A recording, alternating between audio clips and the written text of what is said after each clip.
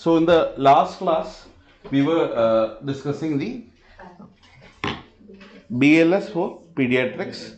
We have discussed it for one rescuer and we have discussed for more than one rescuer. So that is what we have discussed. Now similarly, we have done the high quality CPR and we are moving on to the cardiac arrest algorithm. See, remember that in a child to develop a cardiac arrest, it will take some time. So they will give the warning signs much before. So what we will be discussing after this algorithm is that there are certain entities that you need to understand. There are some respiratory issues that they will commonly present with. Certain hypovolemic conditions that they will present with, dehydration, diarrhea and all those things. So they have more commonly they have respiratory issues. In children, that you need to remember that very frequently they will come with respiratory issues. When you are working in the pediatric ED, you will always see that they will come with majority of the time fever, running nose, all those things. So majority of the time they have respiratory issues. So we have to differentiate different types of respiratory issues. So that will be the continuation of your PALS algorithm. So there is no algorithm for as such. And how to approach to a sick child. So we are dealing with an unresponsive child. Now there is a sick child that will come to you. So if you are not able to recognize that this is a sick child and I need to do something without giving oxygen, when to give oxygen, how will you approach a child who is having cyanosis? How will you know that this patient is having hypotension? So children, it is totally different. So normal vitals for an adult, we can say that 60-100 is the heart rate. But in children, for each age group, the heart rate and the blood pressure varies. Saturation doesn't change, but rest everything will change. So all those things you should know. So without knowing that, you will not be able to identify who is a sick child. So that is very, very important. So those things we will discuss after all the cardiac arrest, tachycardia, bradycardia algorithms are over. Those 2-3 classes we need to take in on that. How will you approach pediatric assessment triangle? How will you approach a sick child? So these things has to be learned. So what we are going to discuss today is basically the continuation, just like what we did in our adult. The patient had a cardiac arrest, the child had a cardiac arrest, you have initiated CPR, or else where will you initiate CPR? When the heart rate is less than 60 with signs of poor perfusion, you have initiated the CPR.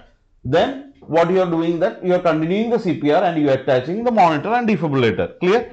Then we are looking whether it is a shockable rhythm or whether it is a non-shockable rhythm. So that is here what we are doing. Whether the rhythm is shockable or whether the rhythm is non-shockable.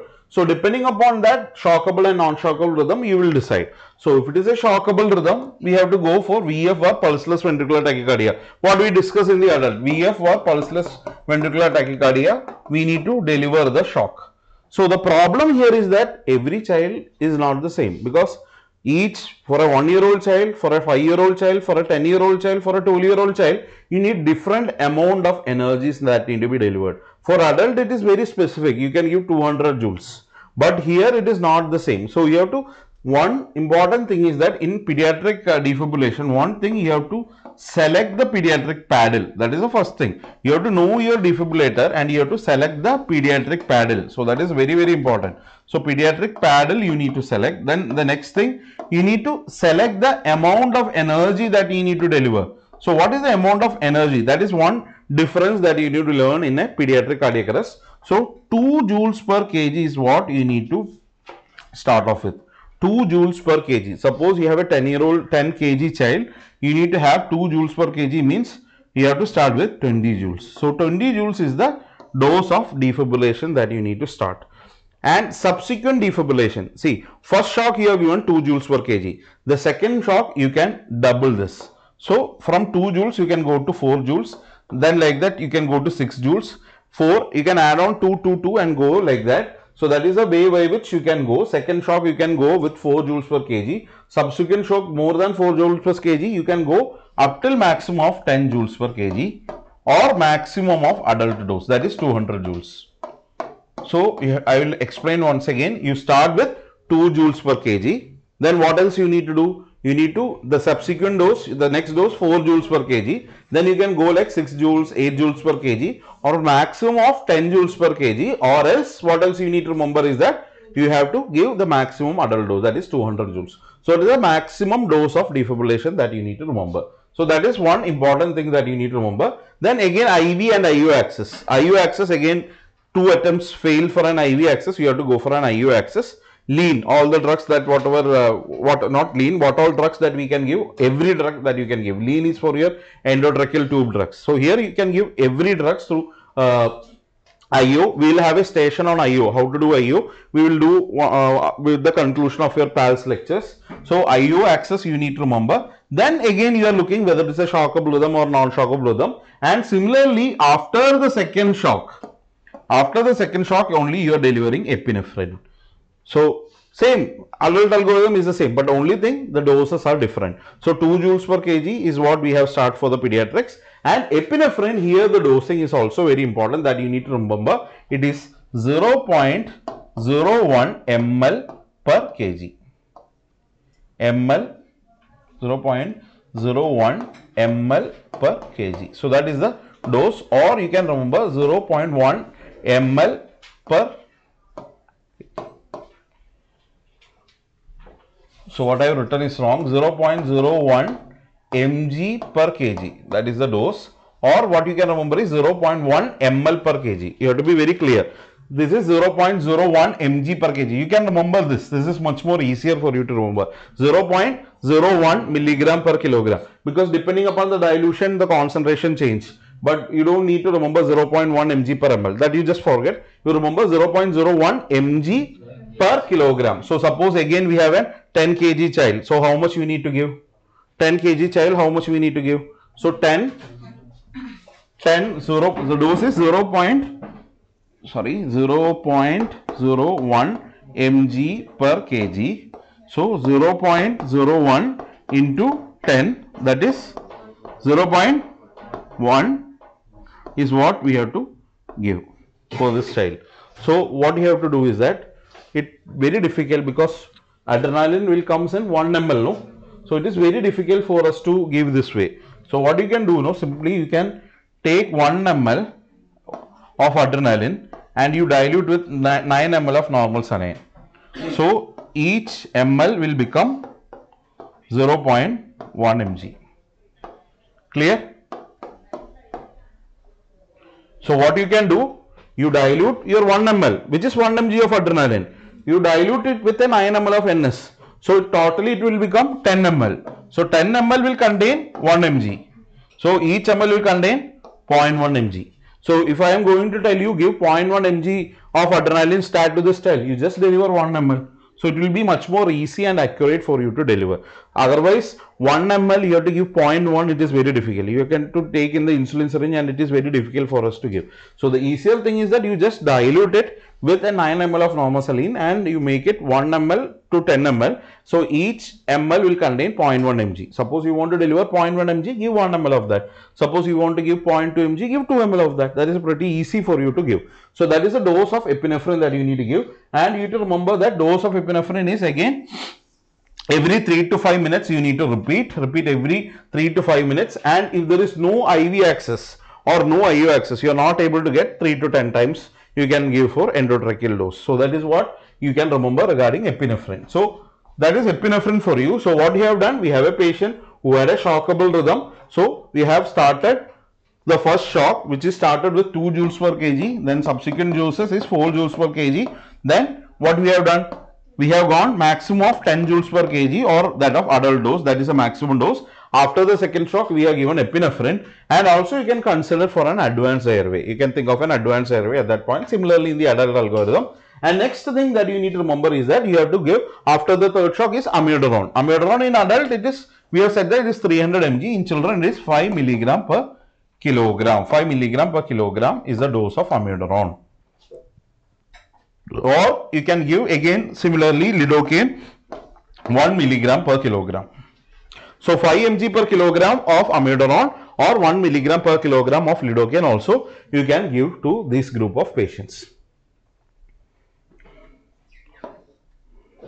You can use, see here, the quality of CPR, they are not mentioning the use of ETCO2. But in an adult 12-year-old child and all, you can easily do with the ETCO2 monitoring. But you can use ETCO2 for confirming your tube position. Tube position can be confirmed. After your intubation, endotracheal tube position confirmation can be done with ETCO2. So that is the role of ETCO2 in pediatric cardiac arrest. So what you need to remember is that in a shockable rhythm, It is the same that of an adult algorithm, but the only thing is the dose changes that you need to remember. The dose changes, first for your shock, the second for your epinephrine, amiodarone and lidocaine. So the rest everything is the same. Just everything is the same. You have to look for the reversible cause of cardiac arrest. Similarly, on the other side, asystole by PEA, just continue giving high quality CPR and you have to give the first dose of adrenaline as early as possible. Dose of adrenaline again is the same, 0.01 ml per kg is the dose that you can, 0.01 mg per kg. Mg per kg is the dose of epinephrine that you need to give. Repeat every 3 to 5 minutes and you have to continue with your looking for the reversible cause of cardiac arrest. So the next thing that you need to see here is that high quality CPR, we already mentioned, 1/3 the AP diameter, 100 to 120 per minute, minimize interruptions, change compressor every 2 minutes. So that is what we do, that's for the adult also. If no advanced airway, 15:2. That is again we discussed yesterday, when more than one rescuer. If advanced airway is in place, one breath every 2 to 3 seconds, not 6 seconds, 2 to 3 seconds. 6 seconds is for your adult.